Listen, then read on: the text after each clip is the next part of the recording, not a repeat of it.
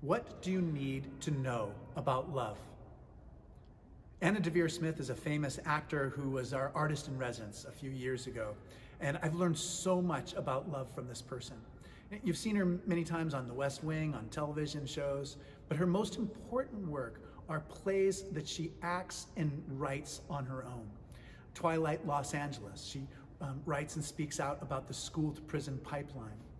And in these works, she takes on the persona of another person, and she changes our hearts and minds in profound ways. I remember one time Anna was talking about being in college. It was her senior year, and she'd been putting off this class because she'd heard the professor was grumpy until her senior year. And when it came time to take the class, she didn't go to class very often. It was a religious studies class.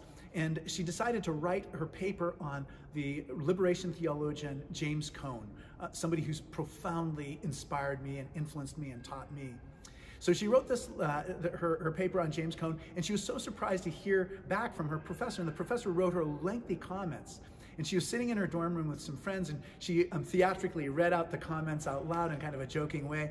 And at the very end it said, "Agape," and then the professor's name. And she said that, and one of her classmates said, "That's not agape, that's agape."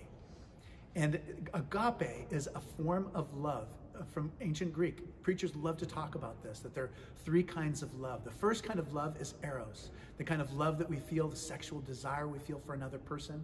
The second is philia, that's the love that we have for friends. And the third is agape, that's self-emptying love. That's love for the sake of the person you're loving. And that is really what Christianity is all about.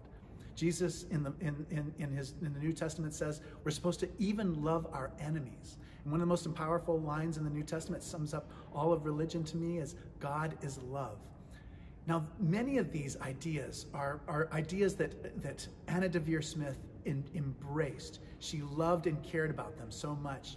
She studied Martin Luther King, she studied his sermons, and she found that in his sermons he used very beautiful, flowery rhetoric, but when he got down to brass tacks, when he got down to the practical parts of things, he spoke in very simple terms about how we should try to love our enemy. And this is what Martin Luther King says about loving our enemy.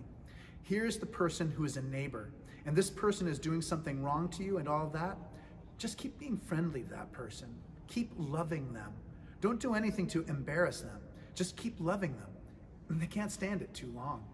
They react with guilt feelings, and sometimes they'll hate you a little more at that transition period, but just keep loving them. And by the power of your love, they will break down under the load. When Anna Deavere Smith was memorizing Letter for Birmingham Jail and acting it out, someone heard her doing it. He said, you sound so accusatory and condemning. I think you should try it in a different way. And she did. It transformed her. And in a sermon she wrote that I absolutely love, she concluded the sermon by quoting Barack Obama's last State of the Union address. And this is what Barack Obama said about love too. That's the America I know. That's the country we love. Clear-eyed, big-hearted, undaunted by challenge, optimistic that unarmed truth and unconditional love will have the final word. I don't know what kind of struggles you're having over love these days, but we have so many wonderful people to inspire us, to take us to deeper levels, to help us to be vulnerable, to give of ourselves. My name is Malcolm Clemens Young. I'm the Dean of Grace Cathedral here in San Francisco, California. Thanks for watching More Good News.